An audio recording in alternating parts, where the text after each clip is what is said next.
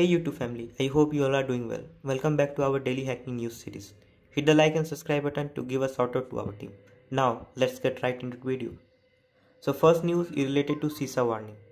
So in a joint advisory with the Department of Energy, the Cybersecurity Infrastructure Security Agency warned US organization today to secure internet connected UPS devices from ongoing cyber attack.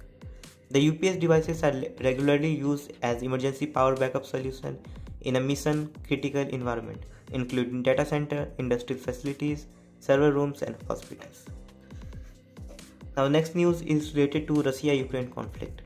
So, hackers are compromising WordPress site to insert a malicious script that uses visitor browser to perform distributed denial of service attack on Ukraine website.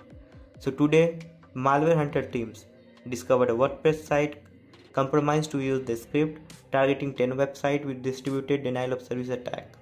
This website include Ukrainian government agencies, think tank, recruitment site for the International Legions or Defense of Ukraine, financial site, and the pro-Ukrainian site. Now next news is related to Microsoft. So researchers at endpoint security firm Sentinel-1 on Monday published detailed information on a couple of critical remote code execution vulnerability discovered in Microsoft Defender for IoT. So designed with continuous network detection and response (NDR) capabilities, Defender for IoT support various IoT, OT, and industrial control system devices and can be deployed both on premises and in the cloud. So this can be tracked as CV 2021-42311 and CV 2021-42313.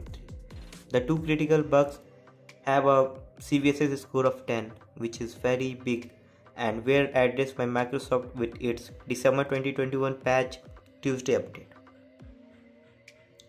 Now the last news is related to Ukraine. So the Ukrainian Security Agency SSU has announced that since the start of war with Russia, it has discovered the shutdown 5 bot farms with over 1 lakh fake social media accounts spreading fake news.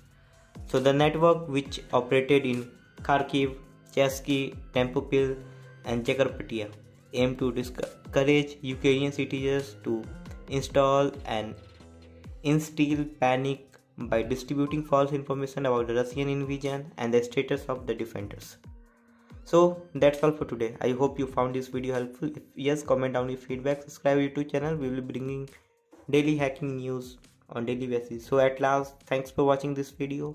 Have a great day. Jai Hind.